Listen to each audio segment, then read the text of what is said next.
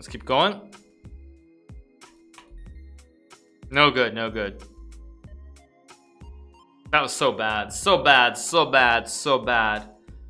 That was so bad. Okay, let's go. Let's play here. Okay, what is the number we're at? Let me just make sure on the number. We're at 173. Okay. Let's play G3 again.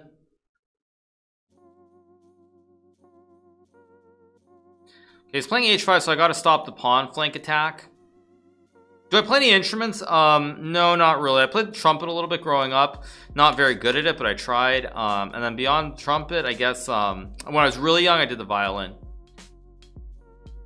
Okay, again, I'm gonna try to take this square in the center of the board. Just F5, I'll trade, I'll go here. And we'll trade. I mean, he gambits this square too in the process. He also gambits this square. Okay, I think I'm gonna go for this square instead. Just take and go knight e4. Good horse in the center of the board. Very, very important horse.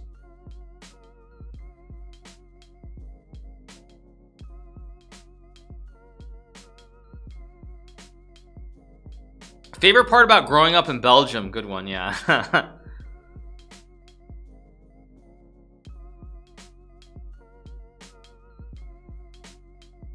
Thank you to In Dutney for the tier 1. No Aim for Real for the prime. Gimbalank with the prime. Lagger Mercy with the tier 1. Thank you so much. I think what I want to do is I want to put my knights where they can hold the glue, where they can hold each other. Actually, that sounds really weird.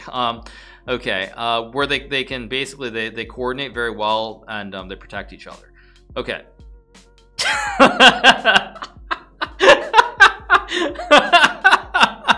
Sorry, that sounded so wrong. Okay, I'm gonna go here and knight g5 next move.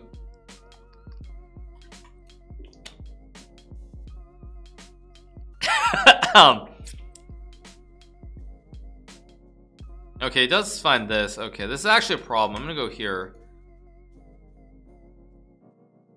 Oh, I can't do that. I think I'm just gonna take and play like this. I don't know if this is right actually, but I figure at some point I'll just sack for the knight. Tricky position. Okay, he doesn't take advantage. I don't know why he did knight h6. Oh, that's a weird move. Because the problem is, like, what he's trying to do is he's still gonna have to put the knight back here, and at some point I just rotate my horse to c4. Like, I don't really understand. Okay, but I put the knight on c4. Now I actually cover his jump.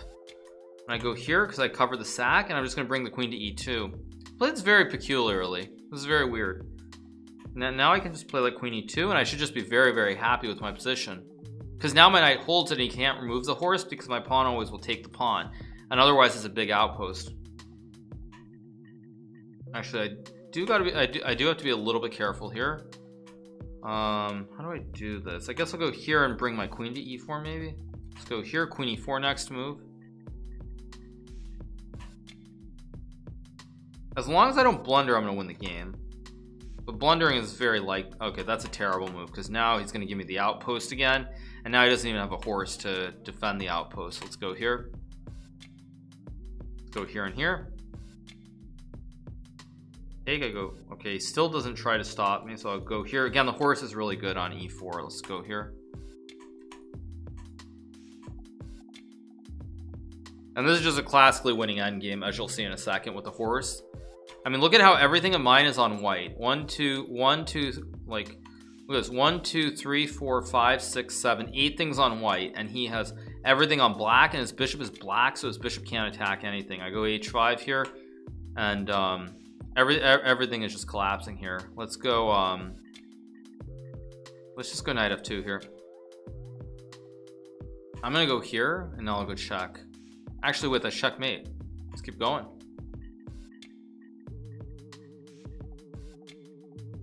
Okay, let's go here and here. You're at 175. Okay, let me see what. Okay, let's go here. Well, by playing e3, actually, they don't realize that I'm not being serious. I'm gonna go f3. So you guys are asking me 410. Okay, that's 24. No, I'm at 174. That's 174, not 175. Let's go here. Let's go d4 and takes. Who aborts? I mean, he aborted because he didn't want to have to face the opening. I mean, it's such a strong opener that like nobody wants to face it. I mean, the Bongcloud is just too OP for the majority of people. Let's go knight e2, maybe bishop e3, maybe bishop f4 at the right moment. Okay, queen b6, interesting choice. I can play queen b3 to trade the juicers, and I think I will actually.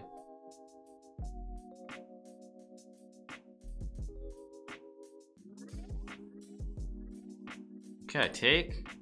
I guess I just take. I should be pretty happy with my position here. Again, I don't care about my king position because it's an endgame. It's a complete endgame here, so I really don't mind. I'm very happy. And now I can also take this from him.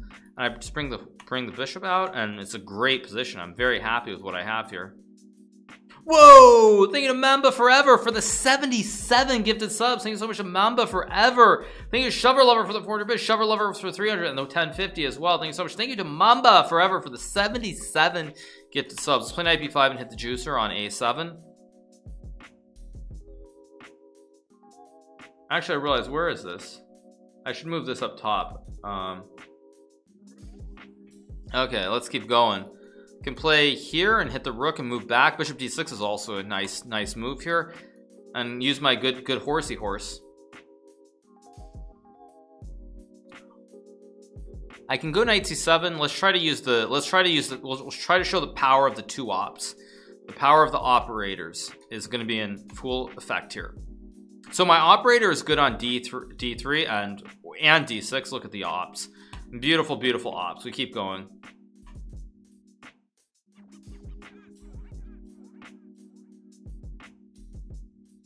Is he not a VIP? Actually, maybe he's not. Yeah, I will. Wait. Okay, yeah, I made him a VIP. Okay, let's go here and here. I'm gonna play like a French this time. Let's play the French. I can play d5. I think I will. Yeah. Thank you to Miok for the 2 months. Thank you, Miok. I can mark this too. We're not ready to mark. We're not ready to mark. Let's go here. I'm just gonna, again, I'm gonna manually castle my king. Maybe I go bishop f5 actually. I gotta be careful because if I try this, there might be some sauce with knight g5 and queen h5 that I'm in bad shape on. Okay, so let's just drop back. Keep the ops on ideal squares.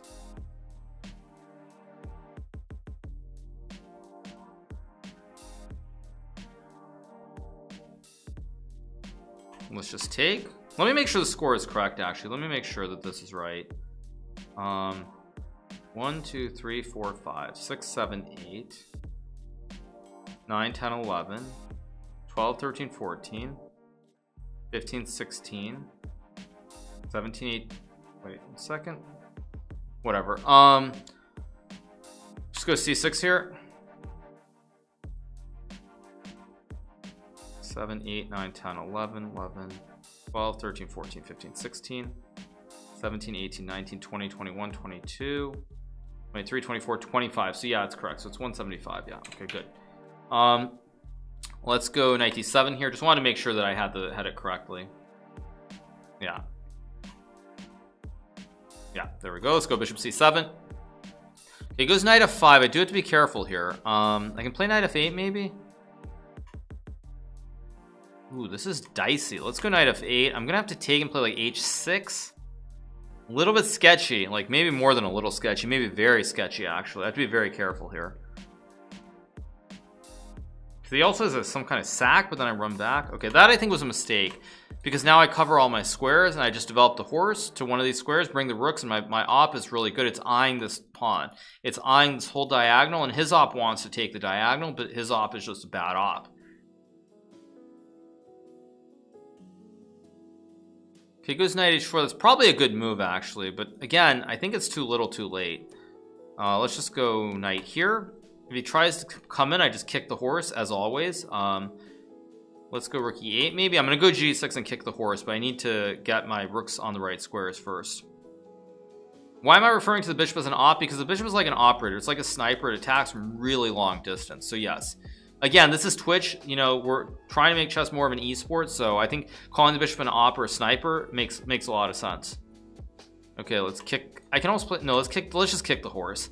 The horses are good, but pawns can really become like those thorns that they just like they start you know, nudging the horse out of the game. Okay, queen h3 is a good move, I think. Maybe a very good move, actually. And good knight f8. No, that's bad. Let's think about this. If I go queen c8, I can also go rook e7. Knight f5 takes. This is tricky. Wait a second. Let's just go here. I have to be very careful. There are problems potentially. Pawns can become that guy that runs around with a knife. Yeah, true. Yeah, exactly. Yeah, totally. I mean, I shouldn't pre-move that because I don't know if I should take.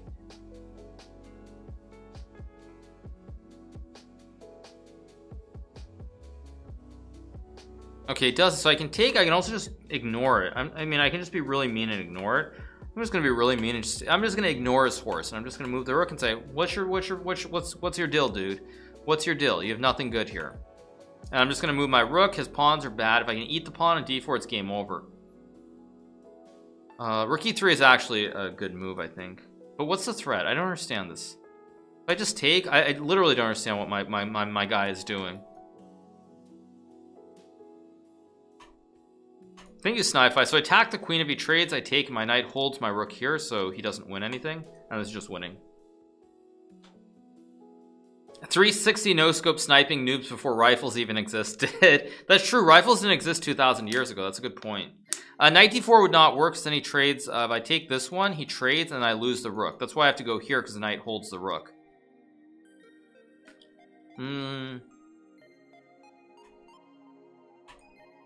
It's all just GG's. Let's go here. Trade the queens.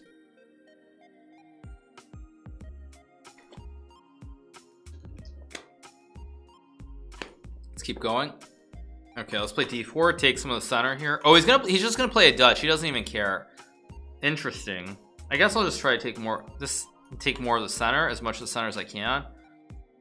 I'm gonna do this. I don't know if this is right, but I'm gonna go here and knight f4 maybe, and like h4. This is gonna be weird. Let's see.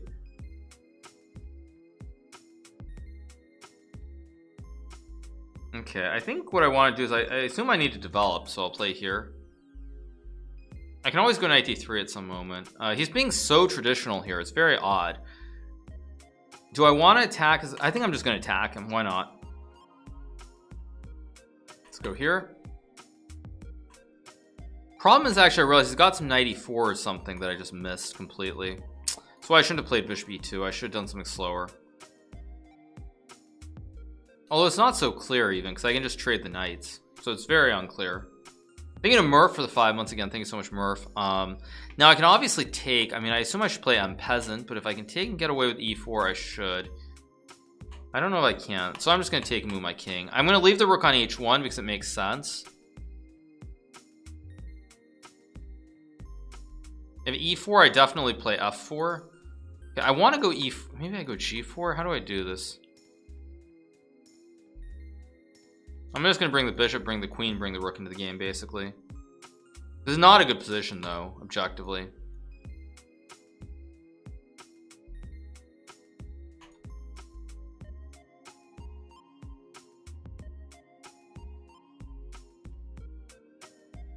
Very weird position for both of us.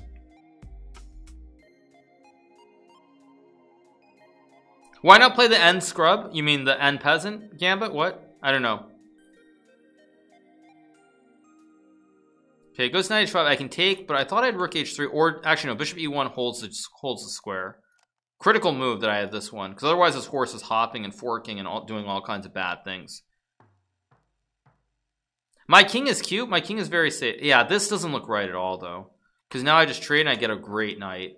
I get a jumbo horse. I just go here. His pawns are ugly. They're doubled. Very gross. I can even play g4 at some moment. Okay, maybe now I go g4.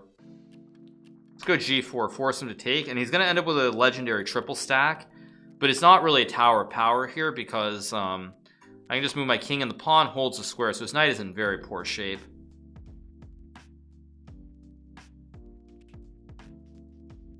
I mean, he's got a triple stack, but it's not a tower of power here. Okay, he's gonna try to create some kind of weird thingy, but I go here, and I think he's just too slow. I just check and take. And now I go here, and my op is so strong on this diagonal. I think it's just GG's pretty much. You can go here, but I mean, the op is too strong. I go here, and the op is just gonna crush him eventually. Just take and go here. Should have done the other order, actually. Whatever, it's still winning. Let's go here.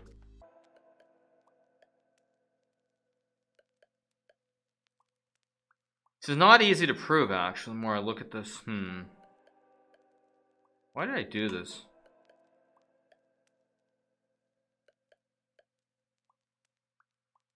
Okay, wait a second. Let's think for a second. Rook h5, rook e7.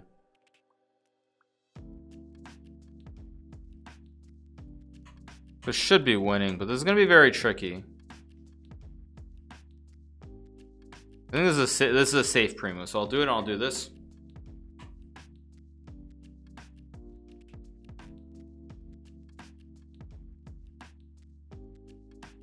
I'm gonna go here in this. It's still very tricky.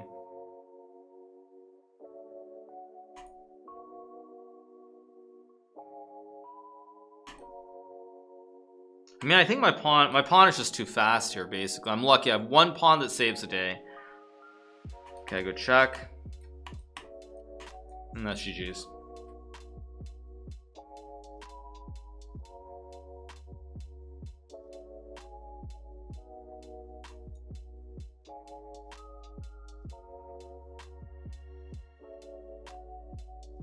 When I play a good player, these guys are pretty good. They're 2300 plus. But, okay.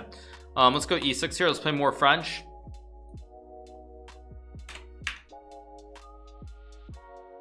Okay, let's go here. Okay, I think I go knight e7 and just takes. It plays bishop c4. I can play d6 and run with my king really far into the center, but I think that's asking for trouble, so I think I'm just gonna play very relaxed. I'm just gonna play rook e8. I'm gonna move my king out of the center of the board and just, whoa, this guy's on a roll. He has no fear. I think I'll just take. I mean, at some point I'm gonna take, but probably not yet. Let's go back.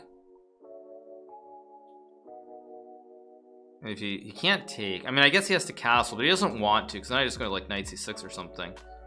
Just a little bit messy, like messier than I would have liked. I take and go d6, I guess. Have to be very careful here. There's also this.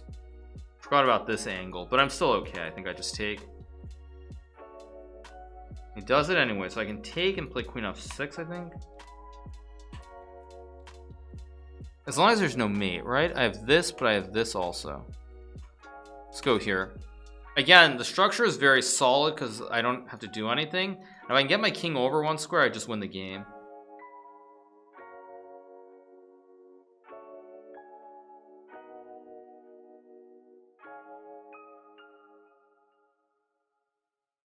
Okay, I'm going to trade the queens, close the diagonal, move the king, and then I'm just going to win the game. Just very calmly, I slide my king out of the danger zone, and if rook e1, I just take, and I also have a check on b6. When he moves the knight, I'm just fine. The only question is, can he play rook e1? But I think I just take and drop back. Okay, he moves the knight, so now I should just be winning. I think queen e3 is logical, but not necessarily a great move. Queen f5. It's actually not as easy as I thought it should be. I guess I'll do this in queen f7 maybe. Still very tricky. I should have checked on e3 actually. I should have traded the queens.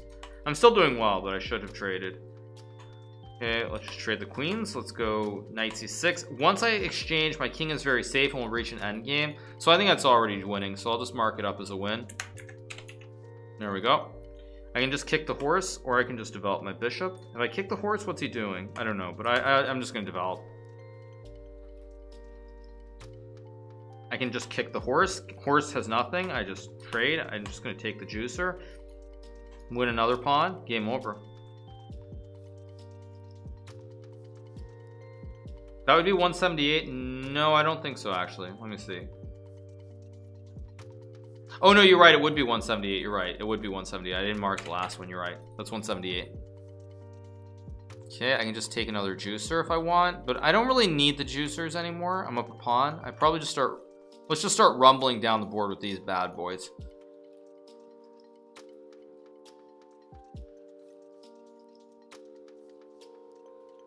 Don't really care again. I mean, I think I just go like here, just hold all the critical squares mainly, and just let's go. Let's roll. 1, 2, 3, 4. Roll, tide, roll. Okay, let's keep going. Let's go here. Now I'm gonna battery him on this diagonal. Look at this battery. Okay, let's just keep rolling. Roll, tide, roll. Keep rolling. Let's roll. Good checkmate. Let's keep going.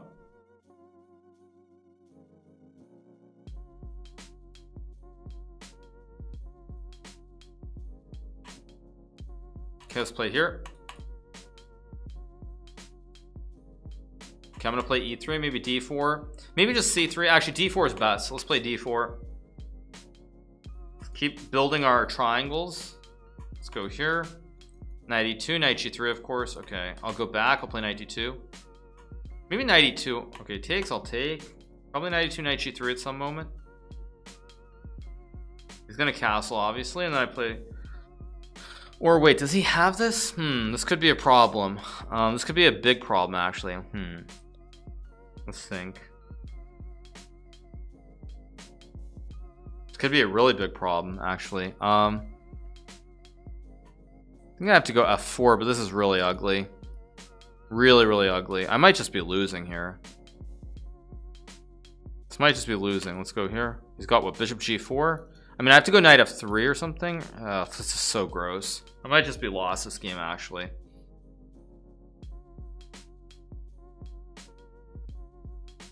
Because, yeah, I thought I had knight f3, but I need queen h3, which is a big problem. Let's move the queen here, I guess. Eesh. Queen f2, maybe? If I can survive this attack and get to an endgame, I'm fine. But this is really bad.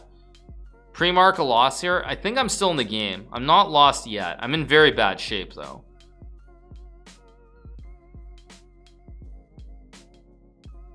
But if I can get to an endgame, I'll outskill him. Whether I can get to an endgame is the question. There's no guarantee that I'll get there. Okay, I mean, like I said, if I can get to an endgame, I'll outskill him. But if I can't, then I'm going to lose. Probably. No guarantee now, though, because my knight's coming into the game. What is that? Okay, let's go here. If knight g3, I just take. If I get knight d2, I have two ops. My ops will unwind, and now I go here. I'm going to win the game. Whatever. This guy doesn't know what he's doing. Let's mark it up as a win. Thank you to Zajaded for the Prime, Solidaritefix for the Tier 1, Barrow with the Prime, Mr. Blusky with the Prime, T-Fox with the Prime. Let's go here. Thank you to Vivekapi for the 5 months. Let's go here and win the game. GG's. Nice try. Come again. GG's, my man. Check and time to resign. All right, next game.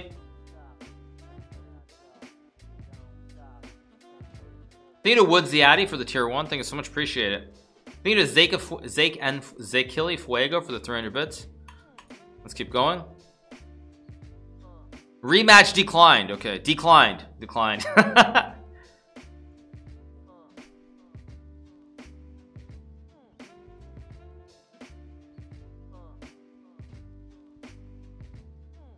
Okay, let's keep going. We're playing Jay Fernandez. This is John Fernandez, by the way, and he doesn't even know it's me. This is someone who I've known for many years.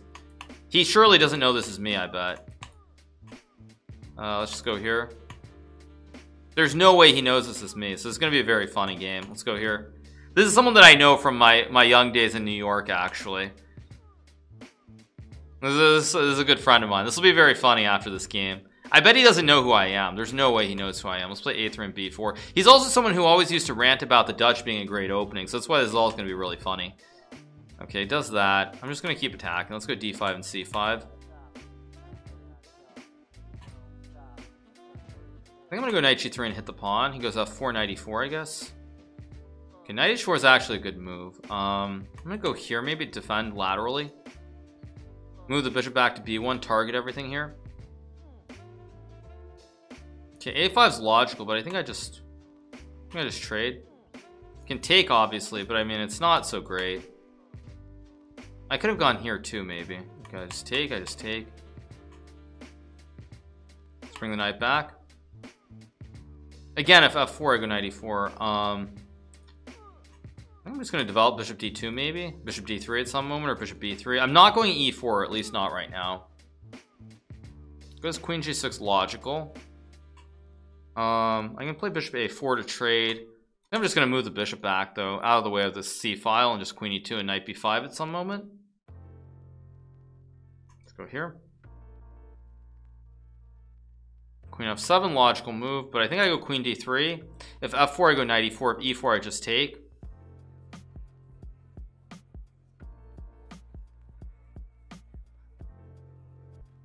I remember this move. Hikaru learned it during his residency in Antwerp. Exactly, of course. Am I pro or intermediate? I'm like challenger level at chess, so I'm decent at it. Okay, let's see what's he gonna do. Goes queen e7. I can play knight b5 here, but it's not the move I want to play. I don't really want to play e4 either, but I feel like there's got to be some way to take advantage. I'm gonna go here to target this knight at some point.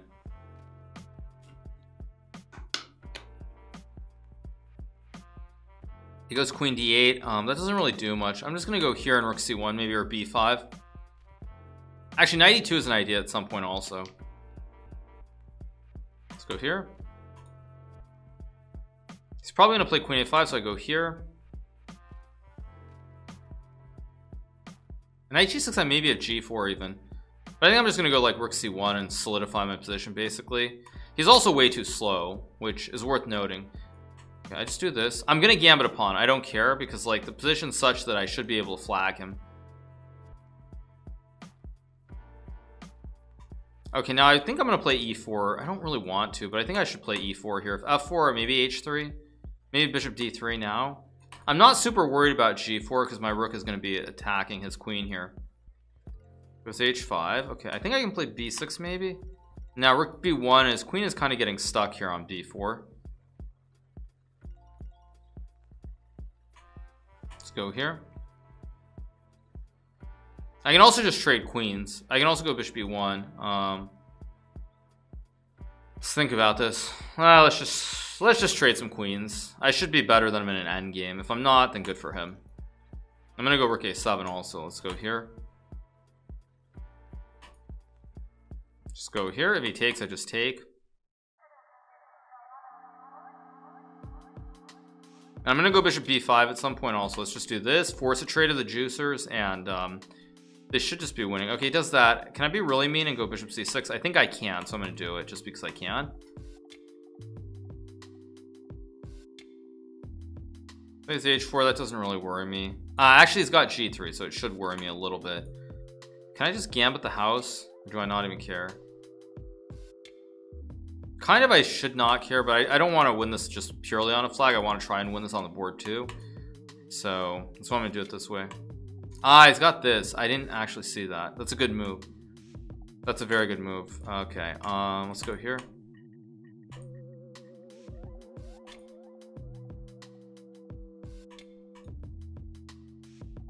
He's got no time either.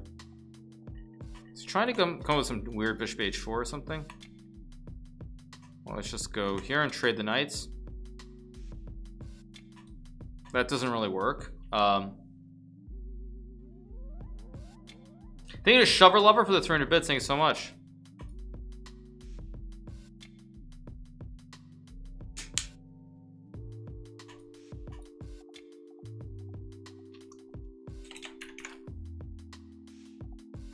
Okay, this guy plays like a terrorish. The terrorish is very trash, so let's go here on bishop b6, I guess. I'm trying to be aggressive and force him. He's playing such a slow opening that he's a guy who doesn't want to be like aggressive, so that's why I'm trying to force him into being aggressive here.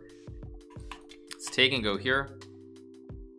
Pressure on the pawn. I mean, excuse me, I'll take a free pawn. I'm not greedy, but when you offer me a free pawn, I'm gladly gonna take it. Yeah. I mean, I'm gonna win this one too, but I'll mark it. Yeah, let's just mark it. Let's just mark it. I'm gonna win this game.